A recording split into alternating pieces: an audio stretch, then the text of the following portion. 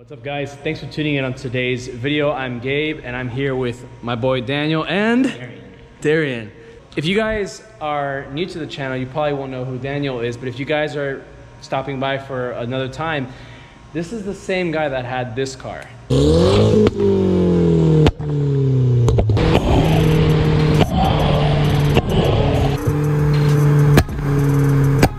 Since we filmed that video, which was like over almost 2 years ago, he still has not made a channel. And you know, I've pestered him and I've told him. And to this day, I still get people commenting, yes, we want to see something. Yes, we want to see something. People still keep asking about the build. But today, what we're going to do is take a look at the garage that he's been building over these last couple months. And well, he is parting out his C250. Why are you parting out your C250 that basically is the most heavily modified, I think, in the world, arguably? And I think that all good things must come to an end at some point. I've put in a lot of work inside C250. It's done a lot of things for me in my life, but I think that it's time to move on, and I've picked up a couple projects that I want you guys to take a look at today that I think will exemplify why it's maybe time to move on. Do a little show for us. All Merc family here. Yes, so here we have his recently picked up E550. So this is a 2014 E550, a 2013 pre-facelift, 2014 facelift where they changed the body style, LED headlights, everything else. They look much newer. A 2014 with the facelift is where they introduced the V8 twin turbo motor, the M278. Now 2015 they took the motor out and they put in the C43 motor, C400 motor. So they only made this car for 1 year with the facelift platform with the V8 twin turbo. This car specifically is fully loaded. Is this what you're going to be building up?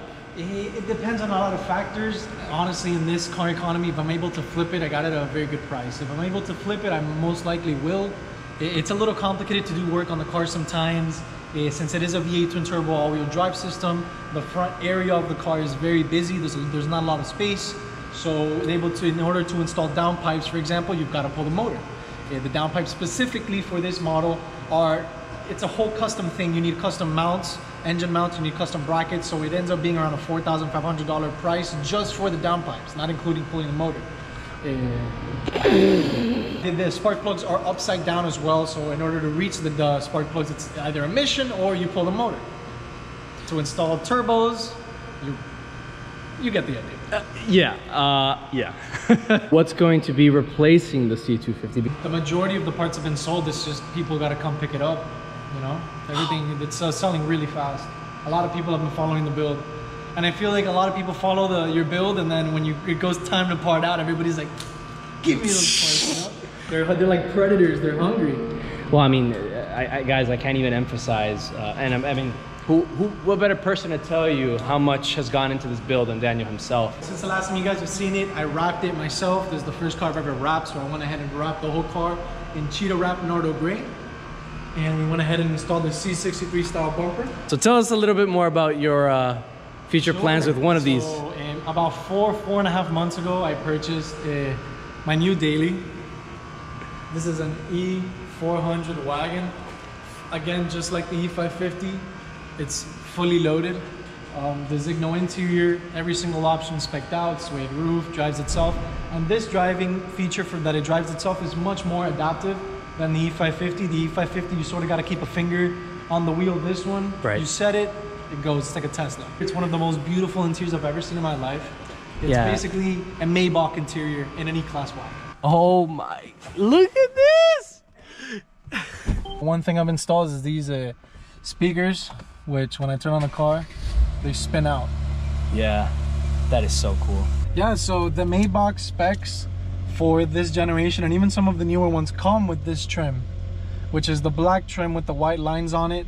Apart from that, this is the gray Napa leather option. If you take a look at these seats, you'll notice that they are diamond stitch seats, and they are the Zigno spec. And the other thing that I've installed is the 2022 LED taillights. These are brand new on the brand new models.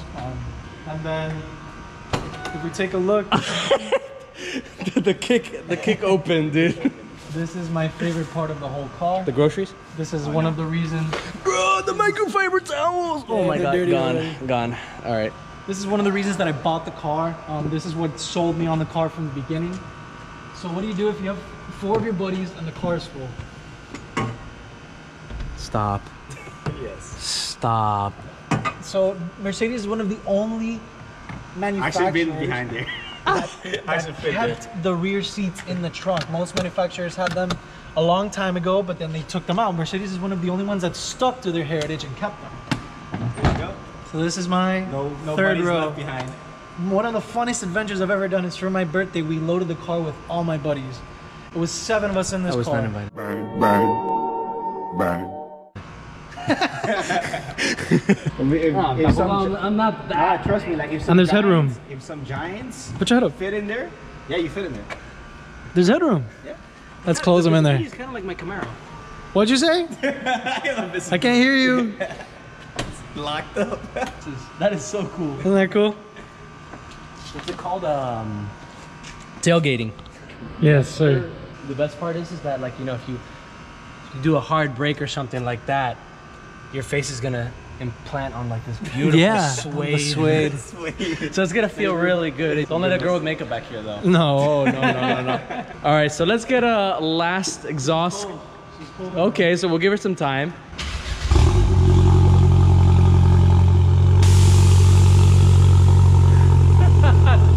There she is. You know what's funny is I think I'm wearing the same shirt that I wore last time. Coincidence, no? 4 years ago. Jurassic Park, #1.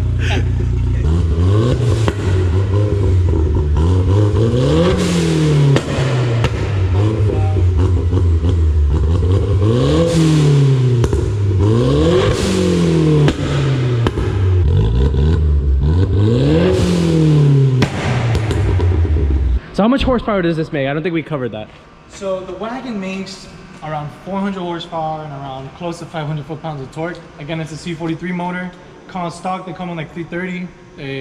Like the second day I bought it, I tuned it with my tuning company. So it's really good. I love it. Launches super hard.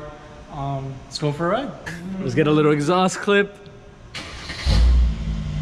All right, needs muffler delete, effective immediately. I can't wait to see what you do with this thing, man. Honestly, knowing you, you're gonna go all out. Oh man. Like, dude, you went all out with this. Like, hopefully that'll be reason for him to actually start a channel and, you know, start updating you guys. Cause, hey, I'm not bullshitting. I get people saying yes, still, years later, after we filmed that video, people are still saying, yes, has he made the channel?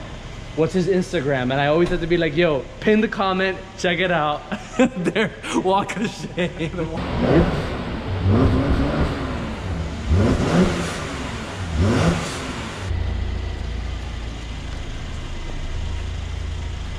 We're gonna get our first impressions.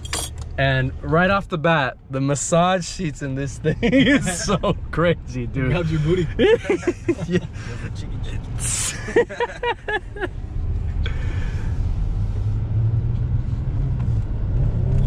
Oh yeah, yeah. There's like an immediate response.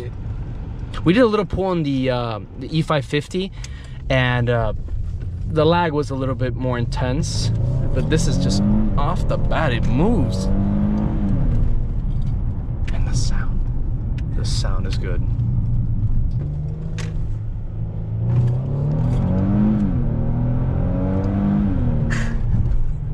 I love it.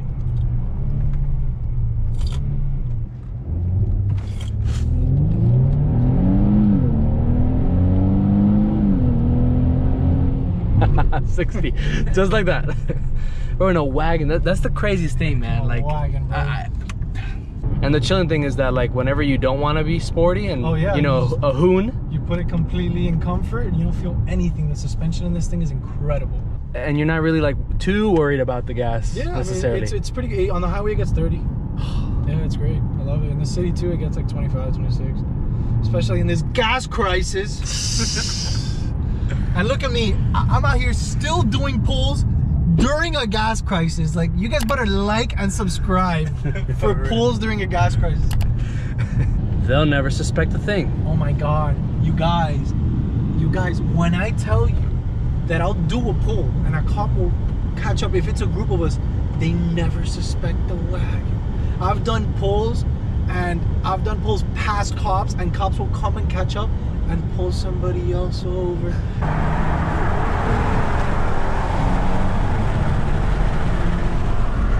Smoked, left in the grass. Literally, dude. This thing is the sleeper wagon, but it's not sleeper. Nobody stands a chance against a sleeper wagon. Bro, especially when you start doing the downpipes and stuff. Like, what do you expect to be making with the downpipes? With downpipes and intakes, around like close to 500, 450, 500. I mean, I think that's perfectly reasonable for a daily size station wagon daily. So I've taken the C250 to fast lane, and I'll always lose, like at least like a couple times. Like I'll win sometimes, lose sometimes. Right. I took the sleeper wagon, and I did not lose a race. I beat a big turbo GTI, 85 meth, like the 530i or 330i. I beat a Veloster N, and like a bunch of other cars. Like, it was awesome. And then I'll get to a light, and I'll ask people to race. And I raced a Q60S, mobbed him. Q60? Mobbed him off the line, yeah. So what were you getting, 8.7, 8.8? I was getting a 8.6, 8.5. Oh my, dude, I've never, with the Camaro, I've never been able to get under 8.8, bro. I feel like a noob, dude. All right, guys, so we are now back at the guest parking where I have my beautiful Chariot. But bro, awesome to see you. You too, bro. As always, it's been way too long, and congratulations on the 2 new cars. Really just 1 car, because, you know, businessman. And sad to see the C250 go, but bro, it's had a really fun and long and really healthy just run, man.